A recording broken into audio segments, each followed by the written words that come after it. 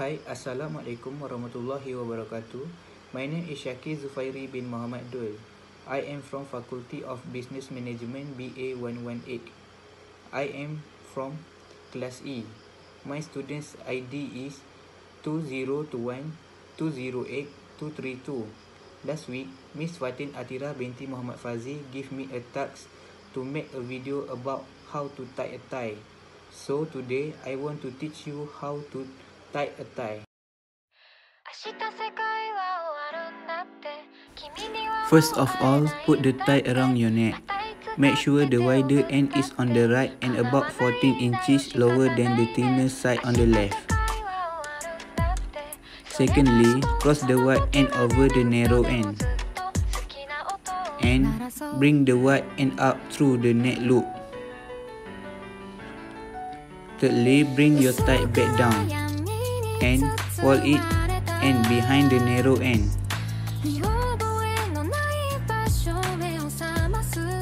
After that, bring the wide end up to the neck loop from the front. Pull the wide end through the neck loop.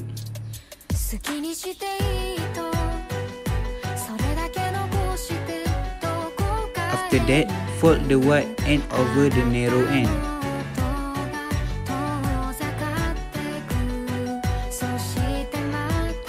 And pull the wide end through the neck loop from below. Insert the wide end through the front knot. Lastly, tighten the knot.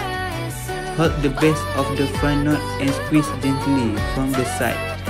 Slowly pull the wide end of the tie to bring the knot closer to the neck. Fold your collar down and make sure that the tie is covered by the collar all the way around your neck.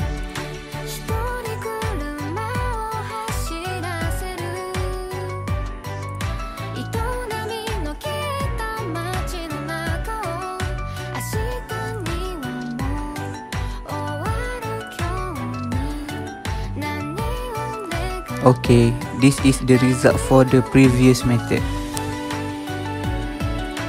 First of all, hand the wide end of the tie over your right side and the narrow end over your left side.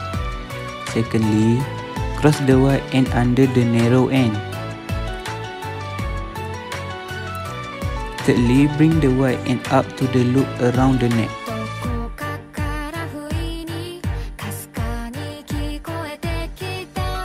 Heading to the next wing, pull the wide end through the neck loop. Insert the wide end down into the loop from above.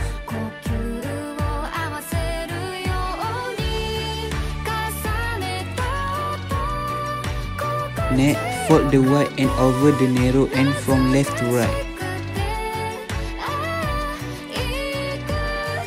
This flips the wide end so the seam is no longer visible. The wide end will extend at an angle off to your right. Then pull the wide end up through the neck loop. Bring the wide end up to your neck loop again, but this time from below. Pull it through. After that, tuck the wide end down through the new loop at the front. Your last fold create a horizontal loop at the front of your tie.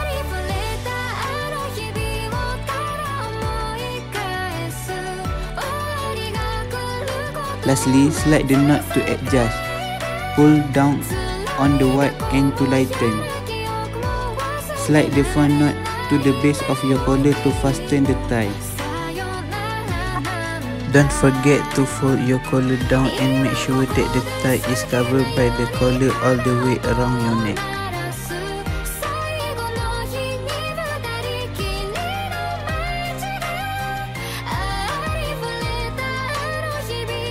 Okay, this is the result for the second method. Okay, that's all from me. I hope my video can teach you easily how to tie your tie with the right way. Remember, our personality symbolizes our attitude. So, please wear your clothes neatly. For boys, please wear your necktie when you wear a shirt because it helps you to look like better. Make sure your necktie is suitable for your shirt's color.